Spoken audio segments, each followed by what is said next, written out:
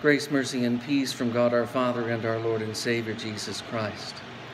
The text for our meditation this evening is today's Gospel from Mark chapter 6. In the name of Jesus, amen. Isn't this the carpenter? This question in today's Gospel shows how easily Jesus can become an offense to the flesh. Luke tells us that when Jesus began his ministry in Galilee after his temptation in the wilderness, he was glorified by all. But that didn't last long. Snarky remarks like those in today's text soon revealed a growing resentment and hatred toward him. And for what? He preached heavenly words, the very wisdom of God. He proclaimed himself the promised Messiah through whom forgiveness, life, and salvation would come for all repentant sinners. And what kind of response did he get? Contemptuous questions like, where did he get these things? And what is this so-called wisdom given to him? Isn't he just the carpenter? They could only see Jesus as the son of Mary and Joseph, the brother of James, Joseph, Judas, and Simon.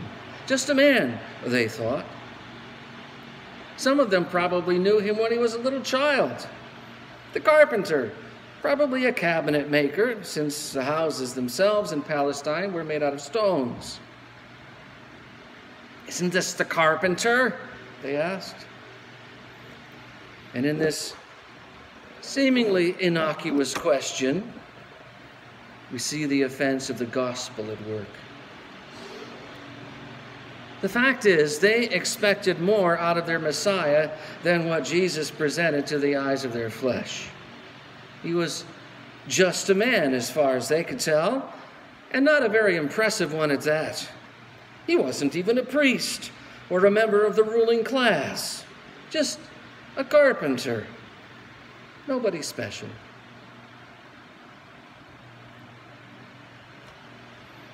His plainness offends our flesh too, if we're honest.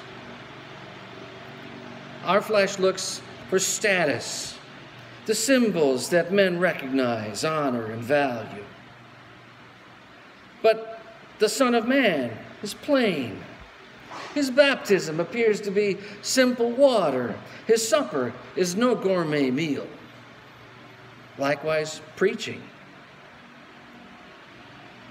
Luther said, or St. Paul said, we didn't come to you with lofty speech. The ministry of the church is not a glorious enterprise. But Jesus does what he came to do. Preach the acceptable year of the Lord, saying, repent, for the kingdom of heaven is at hand.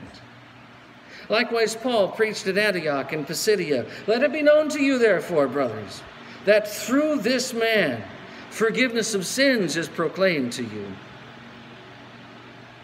That was Christ's message to them then, and it's his message to us now. Who Jesus is and what he came to do is visible only to the eyes of faith. Faith bestowed by God through the means of water and word. And few in his day saw it. Most turned away from it. Many resented it. In fact, it wasn't long before they conspired together as to how they might destroy him. And that's how it is today. The good that happens when we Christians proclaim the gospel is not seen by the eyes of flesh, only the eyes of faith. Jesus said, no one knows the Father except the Son, and anyone to whom the Son chooses to reveal him. But what faith sees, oh my. It sees God himself, incarnate, holy and omnipotent. It sees the Redeemer, the Holy One of Israel, the Savior of promise. It sees Jesus as God in the flesh, who by his suffering and death has ransomed us poor sinners from death. At the crucifixion, it was only the eyes of faith that saw and confessed, truly, this is the Son of God. As it is written, no eye has seen nor ear heard, Paul would later say. He would also write that the natural man cannot receive these things because they are spiritually discerned. In Christ, faith beholds the mystery of the wisdom of God. What we're looking at here involves what Luther called contraria, the contraries. My friend, the Reverend Dr. Alfonso Espinosa, has recently published a book in which he calls these the dualities. We might see them as contradictory. But in God's economy of time, space, and existence, they're not really in contradiction. Was Jesus a carpenter? Yes. Was he also the Son of the living God? Yes. God and man, human and divine, all at the same time. Just as you and I are saints and sinners, flesh and spirit, living and dying, so Christ was and is many things, even apparently contradictory things, all at the same time. We confess this in the church as the two natures in Christ. It's a mystery. And you know what? We ought to be okay with that. I don't understand how electricity works. It's a mystery to me, but I'm glad it works. I don't know how the internal combustion engine works. That's a mystery to me. But I know that when I turn the key in my ignition, electricity causes a spark and starts the engine, and when I put it in gear and step on the gas, it goes. It's a mystery to me. But I don't have to understand the mystery to enjoy the results. When it comes to the mysteries of the faith, human intellect doesn't really help. As Paul said, these things are spiritually discerned. Luther, in his treatise on councils and the councils of the church, gives us a powerful lesson from history on what happens when human reason begins to take over regarding the doctrine of the two natures in Christ. He writes about Nestorianism, which was dealt with by the Council of Ephesus in AD 431. Nestorius denied that Mary could rightly be called the Mother of God, which is a problem because it messes with the article concerning the communication of attributes between the divine and human natures of Christ. Listen to Luther. If I were to say, there goes Jesus, the carpenter of Nazareth, fetching a jug of water and a loaf of bread so that he may eat and drink with his mother, and the same carpenter, Jesus, is the very God, the very true God in one person, Nestorius would say, yes, this is true. But if I were to say, there goes God down the street, fetching water and bread so that he can eat and drink with his mother, Nestorius would say, not so, Dr. Luther. For to fetch water, buy bread, and have a mother, and to eat with her, are attributes of human, not divine nature.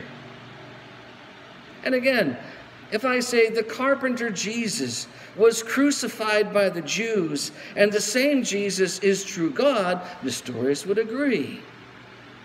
But if I say God was crucified by the Jews, he says no. For crucifixion and death are attributes of human nature, not divine.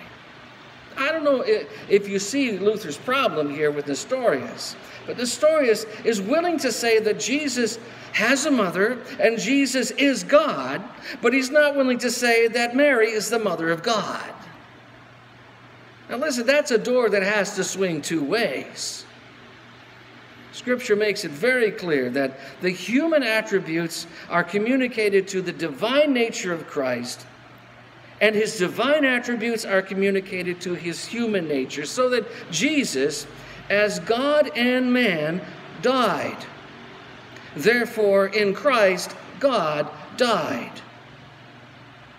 Jesus, also, as both God and man, got hungry, tired, and so on. But it also means that Jesus, in his human nature, shares in the divine attributes, so that Jesus, according to his human nature, is omnipresent, omniscient, omnipotent, and so on. Now, one of the important ways this matters is in the Lord's Supper. Whose body and blood do you receive? Jesus. Is it real human body and blood? Yes. There's another one of those dualities, by the way. The bread and wine are also the body and blood of Jesus. Well, if Jesus' body is real human flesh, how can he be present here on our altar and at a billion altars all around the world? Because of the communication of attributes. The human nature of Christ can also be omnipresent, just like his divine nature. You may be struggling with this, you may not understand it, but you know what? That's okay. You have to let your faith see these things. Your human intellect will only get in the way.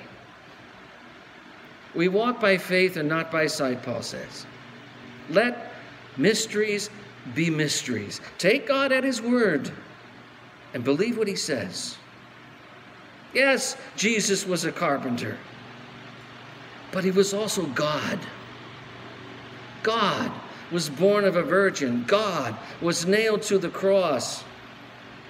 For in Christ all the fullness of the Godhead dwells bodily. It's a mystery, a duality, an apparent contradiction.